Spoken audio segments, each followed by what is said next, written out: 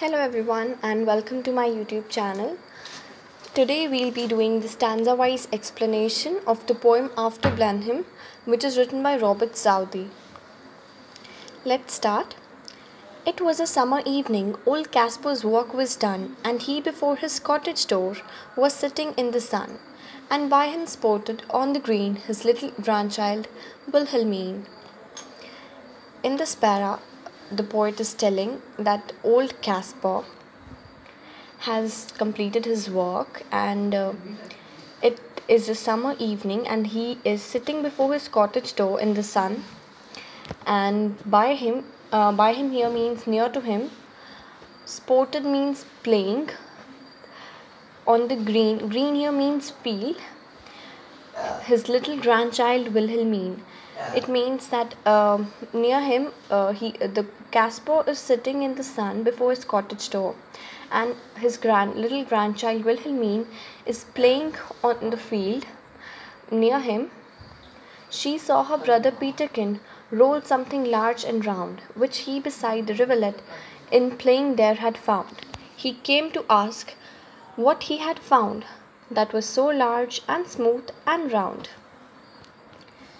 While playing, she saw her brother Peterkin rolling something which is very large and round, which he beside the rivulet. Rivulet means a small stream. In playing there had found. This means that while playing, she saw her brother Peterkin, and Peterkin is rolling something large and round, which he had found while playing beside the small stream. He came to ask that what he had found, this something which is large and round, what is this, he wants to ask. Old Caspar took it from the boy who stood expectant by, and then the old man shook his head and with a natural sigh, "'Tis poor fellow's skull," said he, "who fell in the great victory." In this para, the poet is saying that the old Caspar took that skull from the boy, and here the description of the boy is given that the boy is expectant. Expectant means expecting or hoping to get a reply, like he's expecting, he's curious to know that what the thing is. And then the old man shook his head, and with a natural sigh, that he shook his head and took a breath and told that this is some poor fellow's skull who fell in the great victory. The great victory refers to the battle in which English defeated the French, and he's saying that this is some poor fellow's skull who fell in the great victory. Who fell in the great victory means who died in that victory, in that war, in that battle. I find them in the garden, for there's many here about, and often when I go to plough, the ploughshare turns them out. For many thousand men, said he, were slain in that great victory. In this paragraph, he is explaining that not just one, he had found many of them while ploughing the field. And while ploughing, the ploughshare, that is a broad blade of a plough, turns them out, brings them up, because many people, thousands of men were killed in that great victory. So he just means that there are many more skulls, not just one. Now tell us what 'twas all about. Young Peterkin, he cries, and little Wilhelmine looks up with wonder waiting eyes. Now tell us all about the war, and what they fought each other for. In this paragraph, young Peterkin is asking the grandfather to tell him that what was the reason for the war, what was the purpose of the war, while the little Wilhelmine is looking up with wonder waiting eyes. Wonder waiting eyes means expecting to hear and see exciting things. Now Wilhelmine is like she's a small child, and small children love stories, so she's also excited to listen the story of the battle or the war. What happened? She was excited to know that. It was the English, Caspar cried, who put the French to rout. But what they fought each other for, I could not well make out. But everybody said, quoth he, that it was a famous victory. Now, here it is written Caspar cried. This doesn't mean that he is crying there. It means he's telling all this with a sad face. In sadness. He's in grief, and he's telling that it was the English who defeated the French. Rout means to defeat, but what they fought each other for, I could not well make out. He's saying that, but I do not know what the purpose of the war was. But everybody said that it was a famous victory. Quoth he means he said. Quoth is an old English word. Nowadays it is not used. And twas it written.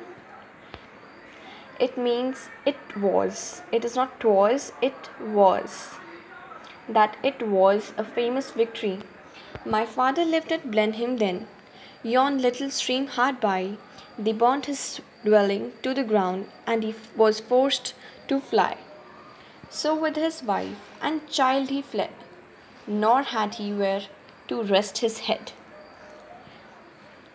Now he's telling that the Caspar's father, Caspar is telling about him that his father lived at Blenheim at that time, and yon means beyond, beyond the little stream. That is hard by means very near. At Blenheim he lived near beyond or nearby a small stream. They burnt his dwelling to the ground. Dwelling means a house or place to live in. So they burnt his house or the place where he lived, and he was forced to run away. So with his wife and child, he ran away. He didn't know where to take rest or where to stay. He had no place at that point, but he just ran away. With fire and sword the country round was wasted far and wide, and many a childing mother then and newborn baby died. But things like that, must be at every famous victory. In this paragraph, the poet is telling us that the war was terrible. It was a horrible scene, and with fire and sword, the whole country was destroyed. Everything was destroyed, and many a childing mother then and newborn baby died. Childing mother means a mother expecting a child, that is a pregnant woman, and he's saying that many pregnant women and the newborn babies died in that bloody war. But things like that, must be at every famous victory. And at the last he's saying that but such things happen at every famous victory. They say it was a shocking sight after the field was won, for many thousand bodies here lay rotting in the sun. But things like that, must be after a famous victory. In this paragraph, he's saying that after they won the battle, field was won means the battle was won, and after the battle was won, they say that it was a very shocking sight. This is very shocking, as many thousand bodies were rotting in the sun, and but things like that, must be after a famous victory. Now he's saying that, but after every famous victory, such things happen only. Great praise the Duke of Marlborough won, and a good Prince Eugene. Why, it was a very wicked thing, said little Wilhelmine. Nay, nay, my little girl, quoth he, it was a famous victory. Now, Wilhelmine is saying it in irony, great praise the Duke of Marlborough won, and a good Prince Eugene.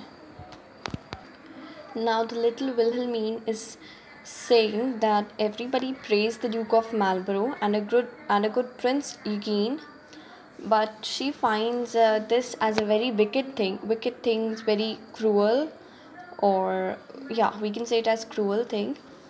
And then his grandfather is saying, no, my little girl, it was a famous victory.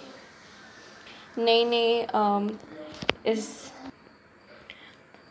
Actually, in this poem, the poet has used many old English words. That is, nay, nay. It means no, no, my little girl. It was a famous victory.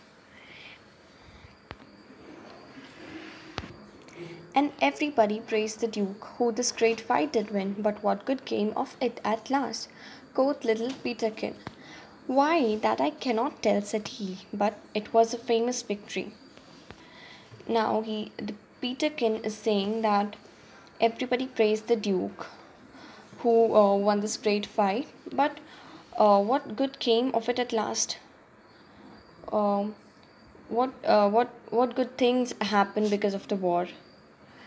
And what good came of it at last? Quoth little Peterkin. Why, that I cannot tell, said he, but it was a famous victory. And the grasper could tell is that it was a famous victory. He doesn't know why or what was the reason for the war, but he could just say that it was a famous victory. And so the poem is completed, the explanation is completed. And now if you want the difficult word meanings, I'll provide them to you in the description box. And please do like, share and comment for the video. Thank you everyone. Bye bye.